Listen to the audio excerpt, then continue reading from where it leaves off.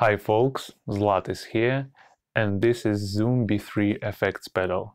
Let's go!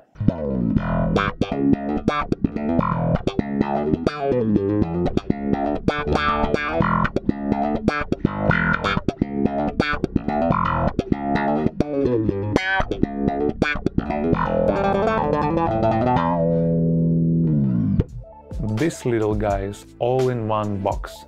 In such small unit you got 3 switchable bass effects, including amps and caps, tuner, metronome and drum machine, looper, and audio interface ability.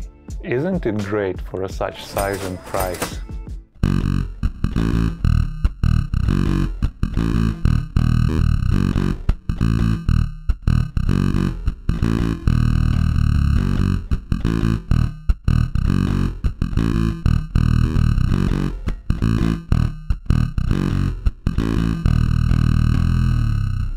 On the front side we have 3 LCD screens with the foot switches and some parameter knobs for each effect.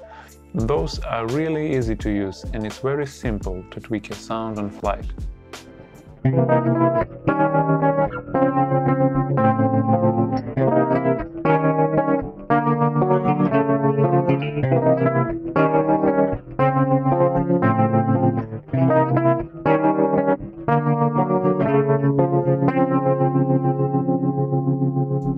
Comparing it to another Zoom pedals, you have only 3 active effects at the same time, while smaller and cheaper B1 On has up to 5 effects.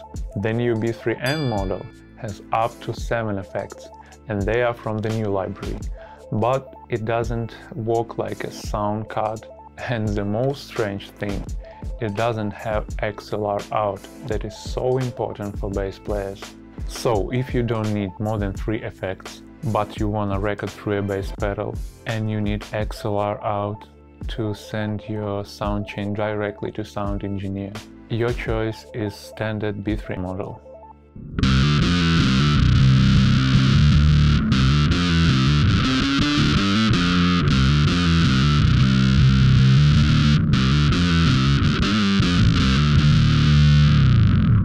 So let's talk about effects. There is no reason to show you each one. You can find such videos on YouTube. I'll just tell you my experience. The most of effects are replicas of famous pedals. The best function, I think, is plenty of effects have blend knob and you can adjust your dry signal along with effect. Also, you are able to mix the whole preset sound with your direct bass.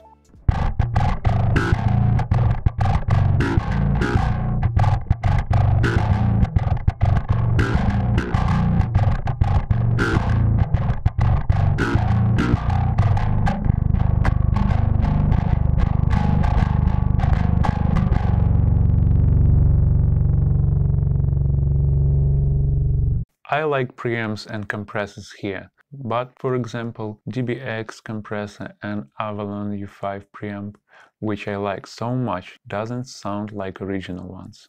Anyway, you can tweak them and get the sound you want.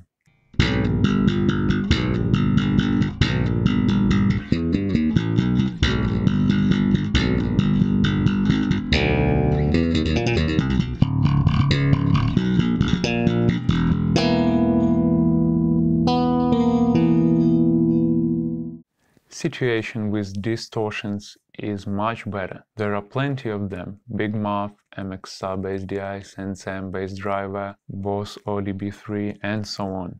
I compared original SenseAmp and MXR with Zoom, just head to head, and they sound the same.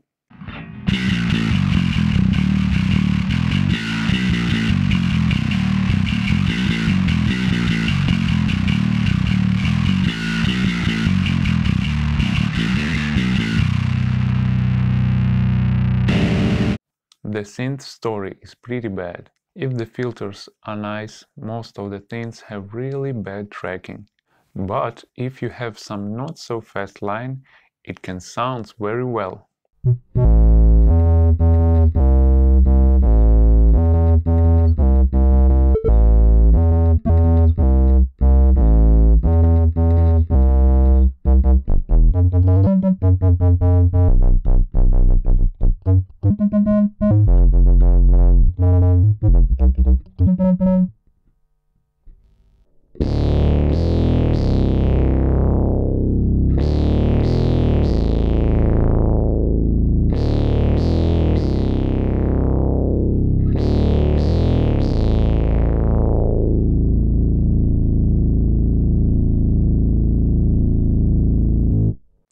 reverbs, choruses, delays, phases and flanges sounds great. I can't tell anything bad about it. There are plenty of such effects and sometimes it's even difficult to choose.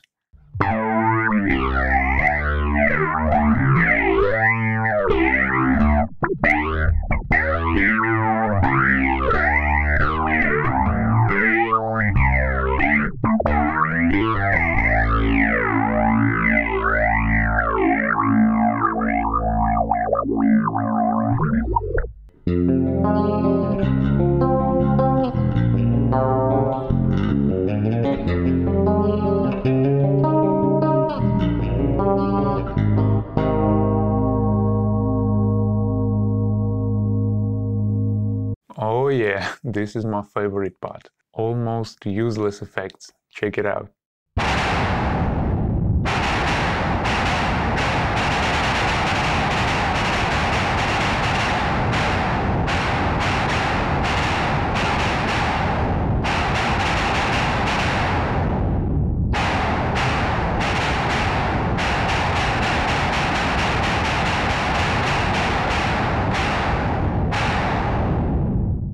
Amps and caps. Most of the time they change the game and you really hear what they do, but sometimes it doesn't give a dramatic effect you're expecting. Anyway, you should tweak your sound and get the result.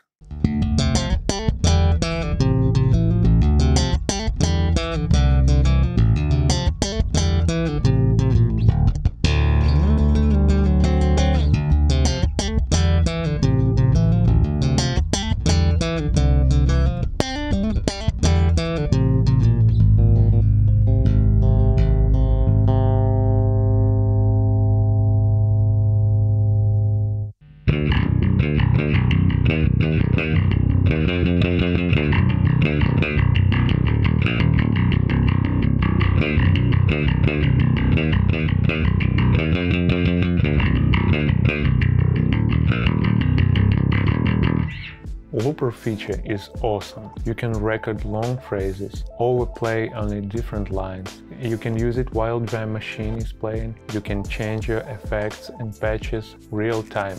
There are 41 drum beats, but I think they sound too simple. B3N drums sounds much better and they have drum fills, so it sounds more like a real drummer.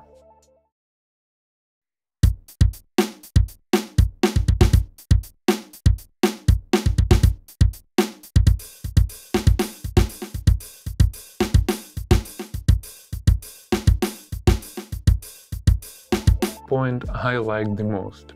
Holding foot switch, you are able to just bypass pedal and tune or mute everything. Red and green lights are built-in knobs and it shows the tune just perfectly. And what about audio interface? It's really cool that you can play a gig with your pedal and take it for recordings without any additional gear, just all in one. I had a bunch of recordings for myself and for different projects, and I should say I'm not disappointed at all. I didn't have any problems with the signal I've recorded.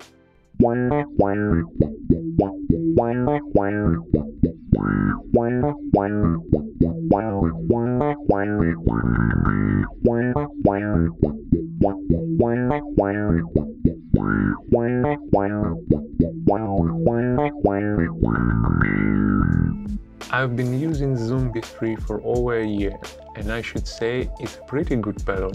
Mostly I would recommend it for those who are new in multi-effects, but even pro guys can find some great features inside. Yeah, some sounds are not so good, switching between effects isn't so comfortable, signal chain is not enough sometimes, but anyway, it's a really cheap device and it has so many functions. Thanks for watching my video, press thumb up if you like it, subscribe to my channel, see you soon.